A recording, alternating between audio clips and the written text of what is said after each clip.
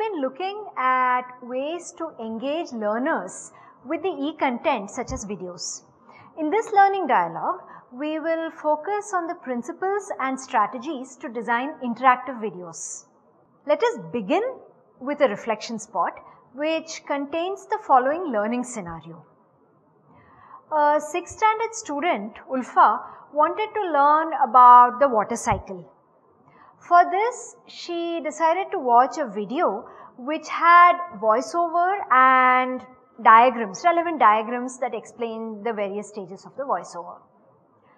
After she watched the video, one of her friends asked her to summarize the key points of the water cycle, which was presented in the video. And it turned out that Ulfa could not articulate, she could not summarize the key points.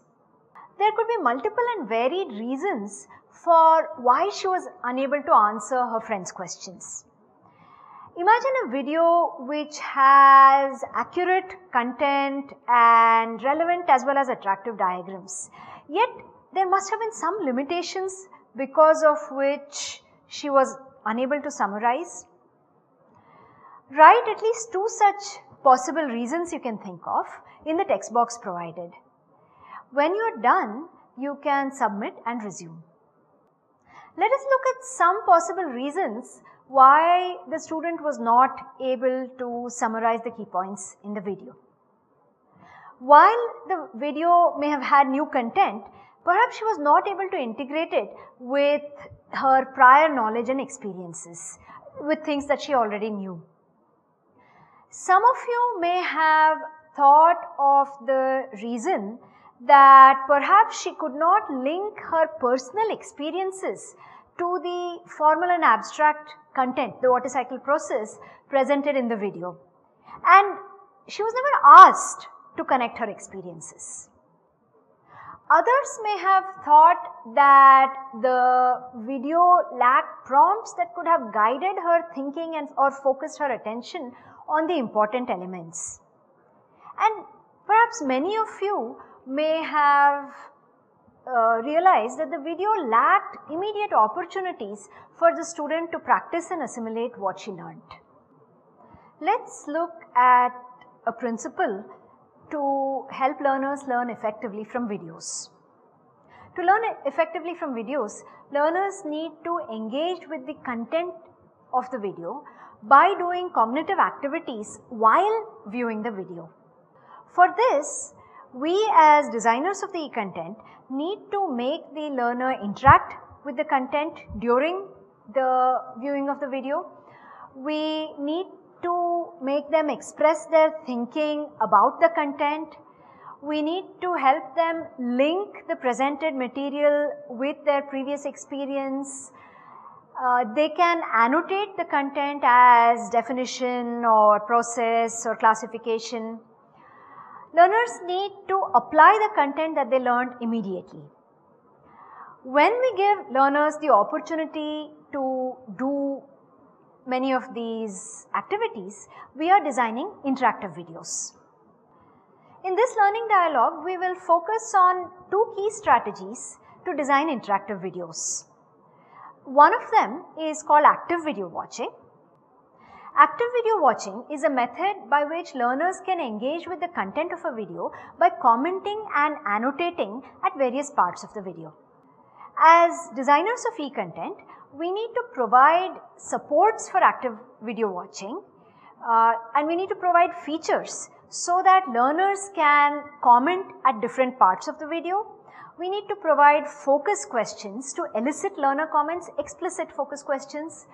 We need to provide opportunities and features so that learners can tag or annotate different parts of the video with the elements of the content, such as here it's a definition, there it's a process, and so on.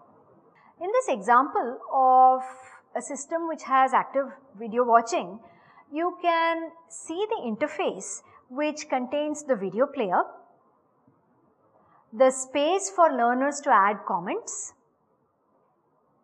means for learners to tag the comments with learners' experience, and nudges that prompt learners to comment or link their experience to various parts of the content. There are some tools available to be able to design active video watching. For example, Video Ant or Anno2 or Happyak. So you can visit these websites and try to use some of them. Another strategy to design interactive videos are reflection spots.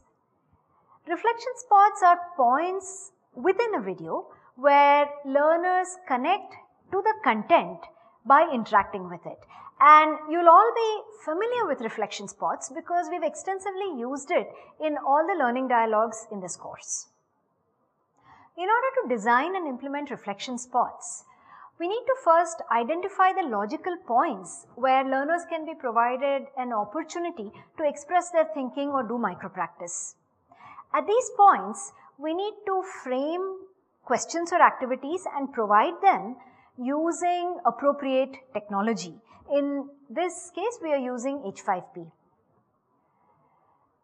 We need to ensure that the reflection activity is short, and after learners interact and do the reflection activity and submit their answer or write something, we need to provide a discussion. We need to discuss various possible responses to the reflection spot activity. Hence, we call them learning dialogues. So we don't call them simple videos, but these are learning dialogues because a question is posed by the instructor, the learner, in this case the participants, you're all answering them, you're responding, you may be submitting an activity, and then there's a discussion by the instructor. So there's a two-way communication happening even within a video. Using the appropriate technology, various formats of activities can be provided as a reflection spot.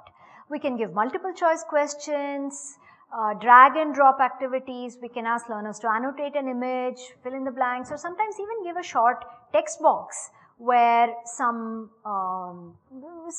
response can be filled in by the learner. And I think many of these have already, you may already have experience about these from this course. In order to implement reflection spot activity using H5P, here are a few examples. H5P provides multiple ways to create quizzes and introduce interactivity within the videos. The video will get paused at the reflection spot. There will be a dot appearing on the timeline of the video, and these screenshots and images can show a few such examples. Why is interactivity in videos important? Cognitive activity during the video watching enhances learners' engagement and learning. There are several empirical studies where measurements have been done that show these claims. Interactive features within the video facilitate learners' experience to the content. This is called reflective experiential learning. Explicit prompts such as focus questions or nudges focus learners' attention to the key parts, the important aspects of the content. The empirical results say that active video watching leads to better comprehension of the topic. It has been shown that intensive use of these interactive functions in interactive videos, these are called hyper videos, they are correlated to increased knowledge of the topic, retention and knowledge, and quizzes interpolated within a video promote retention of concepts and have also been shown to affect transfer of learning in further tests. Let's actually take a step back at this point and think about the learner-centric approach that we have discussed in the previous week and that we are using throughout this course.